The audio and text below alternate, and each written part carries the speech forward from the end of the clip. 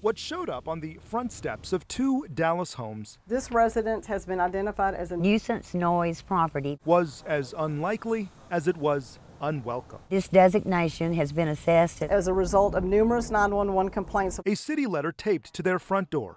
Christina Bristow even has video of the officer delivering it. It was a little unnerving, is a good word for it. Several blocks away, so did Patricia Ann Ketchum. No one got one but me in this area.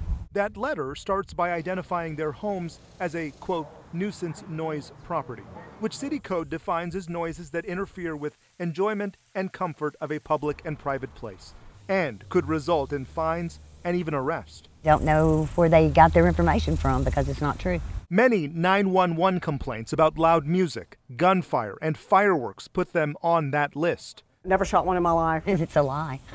That has never happened. Patricia is 74 years old, doesn't have a firearm, and hasn't shot any fireworks.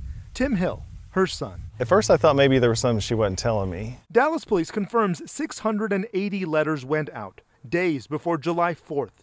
Tim got some clarification when he called into police. They did an algorithm that pulled calls based on the people who had called 911 and the people who had been called on. The residents who called 911 were getting the letters.